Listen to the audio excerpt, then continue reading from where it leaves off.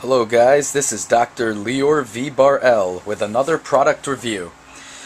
Today I managed to get my hands on the brand new iPhone 5 64GB unlocked version.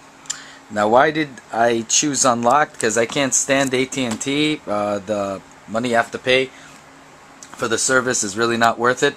I got T-Mobile, and I have everything unlimited for like $50. I'm not endorsing them in any way. It's just, hey guys, it's cheap and it's worth it. And they're going to be going with LTE service soon and everything, so I wanted to make sure I was up to date on that. This is the iPhone 4 right here. So I'm going to show you guys a little reflection of the microphone there. So I'm going to show you guys pretty much an unboxing of this thing. I'll be back. Alright, take care. Bye. Okay guys, so I'm back again. So yeah, it has, comes with little plastics here. The adapter, I know the European ones are a little bit bigger than that. They're 3-prong adapters, and this of course is the, the earphones. Comes with a nice traveling case, and all the garbage, the booklets and all that good stuff. Now let me tell you now a little bit of the difference. This is the iPhone 4. This is the iPhone 5. Now what I like about it is, if you notice, it's not just the iPhone 5 is not just bigger, than the iPhone 4 or 4S. It's also thinner. If you look at it, I mean, I don't know if you guys can really see it, but it's much thinner than the iPhone 4. Also, what I noticed when I was in the AT&T store, it was tied down to something, so I didn't really realize, but the iPhone 5 is extremely light, which is insane. I know a lot of people are talking about how they don't like, the new connector right here, the Thunderbolt to USB. But guys, here, let me tell you guys something. When I build a computer, every time I know, like within a certain amount of years, I'm going to have to replace every stinking part on that computer, because everything has to be new. I mean, that's what technology is, unless you want to be stuck with old technology. So yes, if you bought a docking station and all those good stuff, you're going to be a little bit disappointed, but here's a perfect way to solve that. They sell on eBay. You could get them for like $3.99, converters that can convert it, so you can still use all your old stuff. But at the same time, I would have to say I really like the fact that they went to the Thunderbolt, because it doesn't just pull out really easily. It's it goes in much more much more harder. To pull it out, you really need to tug on it. It just feels like solid construction. Also, the iPhone 5, what I noticed, it feels more durable. It's so weird to say that because it's so light, but it feels more durable than the iPhone 4. I can't even explain this because it doesn't make sense. Usually the heavier it is, the bulkier it is, it just feels, more solid. But this one, I don't know, even the screen feels a bit different. So I would have to say, that. Now another thing is, if you noticed, they have a glass back on the iPhone 4 and 4S. On this one, they only have the glass tops. And over here, it's some kind of an aluminum that's anti-scratch.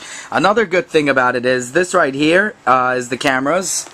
Now, obviously, the camera on the iPhone 5 is more superior, shooting at 8 megapixels, full HD. But the thing that I like about it is it's anti-scratch as well. It's sapphire. They use sapphire crystals and all that good stuff. Whatever the hell, I don't know. I heard some crap about it. But you could really tell a difference. I mean, just by touching it. If you feel it, go to any store and just give it a feel up, see what's with that. Now I know what people are gonna say. They're gonna say, oh, the Galaxy is good, Galaxy is that. I have so many friends of mine that had Galaxies, and they all by Samsung, and they all reported problems from freezing to not being able to handle that many programs at once. Yes, the screen is bigger, but again, quantity sucks. It's about the quality. The colors on this, I mean, I can't even begin to tell you. Like I said, go to an AT&T store or any store and just see the colors, compare them.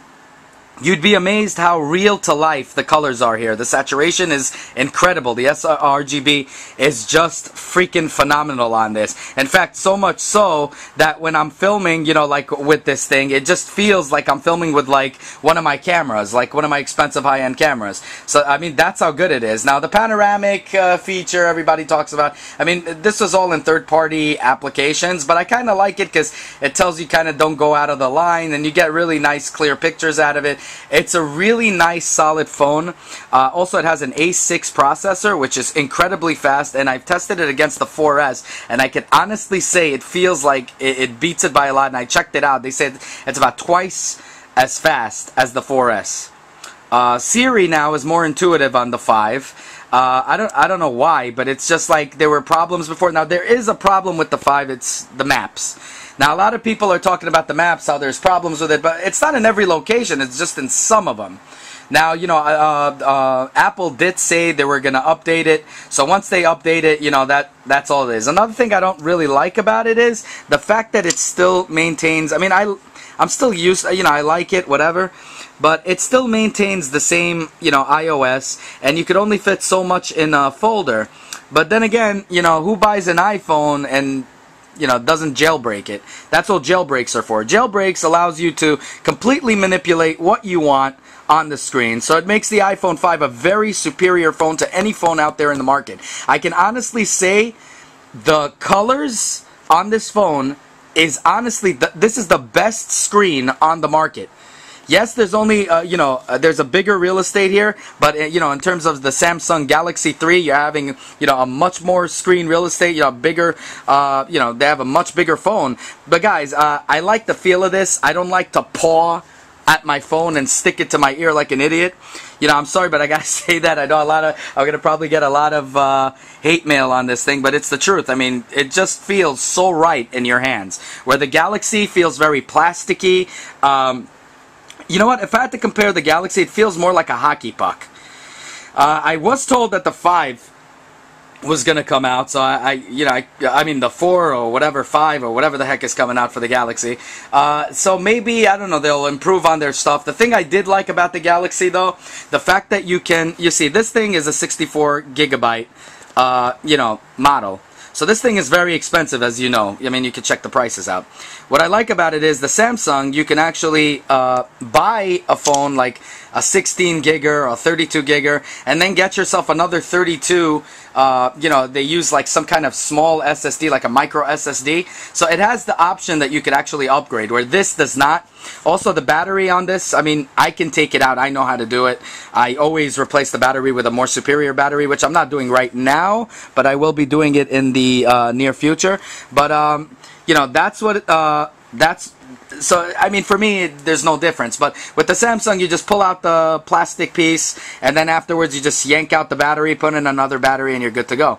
So, I mean, in terms of durability, I got to give it to the iPhone. In terms of color, I got to give it to the iPhone. In terms of speed and multitasking, definitely the iPhone 5. Now, in terms of durability, yeah, like I just said, iPhone 5. But now, in terms of like trying to make it grow, you know, putting in more memory and stuff like that, so you know, you could sort of like upgrade it on your own and all things like that. I would give it definitely to the Samsung Galaxy Part 3. Yeah. So I would give it to the 3. You know, obviously the Galaxy 3 for that one. But it just doesn't feel right in your hand. I mean, just go, if you guys never, I mean, if you guys had a Galaxy, you're probably used to it already, but if you guys, I mean, give it a feel up if it's your first time, see which one you like. I recommend this highly. I mean, I really love the feel of this, but it's also the quality you're getting in this device. I mean, not to mention the App Store that has like a cajillion apps more than, you know, the Droid. I was never a fan of the Droid. I had him when they first came out. I never liked Droid. I always looked at those phones as like they're trying to mimic the iPhones. And then, you know, they got better and better and better. And, you know, I love the fact that you could customize the screens. But see, the fact that I'm going to tell you why I'm not saying I'm giving it to Samsung Galaxy for customization of the screens and the widgets and all that good stuff. You don't need that, because if you jailbreak this, you could do the same exact thing. And I don't believe in buying an iPhone. If you want to buy an iPhone and not jailbreak it, then go ahead and get yourself a Galaxy, okay? Because that's where you're going to get the best iOS. I wouldn't say the best because it hangs up all the time, but it'll give you, you know, widgets and all that good stuff that you want to do and customize it yourself. But in terms of, you know, in terms of, you got to jailbreak. So if you jailbreak, you guys are going to love this much, much more. Believe me, once I had the iPhones, I just never went back, never even cared for it. And, you know, maybe that's why I'm a little bit biased. So don't cut my head off. But, you know, I never used Samsung Galaxy before. So when I felt it, it just felt to me plasticky. It felt to me like it's a trash phone. And it hangs up a lot. And also what I realized is I dropped, you know, I dropped. I mean, I usually do freaky stuff like that. But I'm not going to do it with this. It cost me a bundle. But if you look at YouTube, they dropped iPhone 5 into the water. Nothing happened. They dropped it into, they put it in an oven, nothing happened. You put a Samsung Galaxy, I guarantee you that shit is going to melt. I mean, it's plasticky. I mean, it's just, I know in terms of chips, you know, I build computers, I do stuff, I know pretty much how they work. I know, you know, there's heating and stuff is horrible, and, you know, I don't recommend every day putting this even in an oven. But what I'm saying is, this is much more durable, and I mean, you could just go and feel it. You could feel the difference in any store. So go out there, check it out, subscribe, like, whatever, hate, give me thumbs down, give me thumbs up, whatever you guys want to do. Just let me know, you know, if you felt the difference, see what it is. I'm a fanboy, like I said, so maybe it is biased, but I'd like to get, you know, some input from people that are not biased, so I can see exactly what you guys think. I just had my time with the Samsung Galaxy because friends of mine were telling me on Facebook, hey, try it, it's much better, and all that good stuff, so I had time to test it out. I did not like it at all. The only thing I liked is the fact that you could customize it, but jailbreaks are what it's, you know, what's going to fix that and make it, and then you're going to have the better overall phone. Also, the battery life, let's not forget that. A lot of people say it's the same battery life. The guy in the store told me that it's not. So I don't know. You guys have to test it. He said that, you know, I mean, even though I didn't buy this from the store, from his store, so he had no reason to lie to me. I don't see the reason to. But he told me that the iPhone 5, you know, shoots out. Now, in terms of price, obviously the Samsung Galaxy is really cheap for what you're getting. So I would say, you know, it is the best bang for your buck, the Galaxy. But if you're going, you know, for the more expensive phones, you're going to get, I'm telling you, this is worth every damn penny. And a lot of people out there are like, oh, it only takes $250 to make. Yeah, well, an atomic bomb takes a couple of pennies to make. You know how much money it's going to cost when they if they ever try to sell that? It doesn't matter how much it costs to make. It's the quality you're getting in your hands. Okay, so you're paying for this service, for this quality. I mean, if you look at it, it has such a nice finish all around. It's like it's shut, like airtight. It's crazy. But I do recommend getting a case, even though people have dropped it, threw it up in the air and dropped it all the way down, and the screen didn't crack. I had never had a problem with screens cracking on me at all, but I always get cases. I got the OtterBox for my iPhone 4, wherever the hell it is, I don't know, but it was like a basic one. For this one, I'm getting the Defender. I'm going to do a review on that as well. So, like I said, subscribe, do whatever you got to do. Let me know also, put in the descriptions. Let me know what you think about the iPhone 5 versus the Samsung Galaxy. In terms of the earphones here, guys, I mean, I could do a full review on it because it'll take so long to talk about it, but in a nutshell, I'm just going to say it was really designed for your ears. It's not like the old crappy one that they gave with the 4 that just is round and it's just annoying. This thing sticks right into your freaking eardrum. I don't know how healthy it is for your ears if you're playing music blasting loud, but I think it's also cool that they included all this. Now, in terms of speakers, the speakers are bigger here, and I found it louder than the 4, but I found it a little bit, just a little bit louder than the 4S, not that much of a difference. So to those who own the 4S, I'm going to tell you guys, stick to the 4S. I don't see why you should upgrade. I mean, this is a completely different phone. A lot of people think it's just a cheap upgrade. It's not. It's a completely different phone.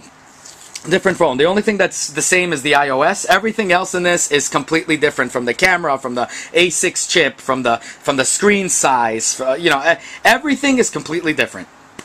But I would still stick to the 4S because it could pretty much do everything this thing does, you know, for now, until they release crazy-ass games like they usually do, what they did with my 4, and things were lagging and stuff like that. So I don't see why you should upgrade to that, but for those of the 4S, I think you should wait for the upgrade for the 5S, you know, or anything like that. Now, also another recommendation, I think every time a new one comes out, you should sell this. Keep the old one, like I'm keeping my 4. So when I sell this, you know, I could buy the 5S. But keep upgrading. It's like graphics cards. So like that, you know, if you wait too long, this thing is going to be worth like $100, and you're going to have to pay like, you know, $1,600 for a new phone. It's just stupid. It's unheard of. So yeah, I mean, guys, do that. I know in the Apple Store there's a long waiting line for this crap. So here's my advice to you: get it off. You know, try to buy it from the UK. They have UK dealers that deal with American phones. You could find it, you know, everywhere. This is an American-made phone covered by the warranty of America of the Apple Store. I went to the Apple Store and they said it's legit. Just by that. So I'm telling you, and I got this at a real great price.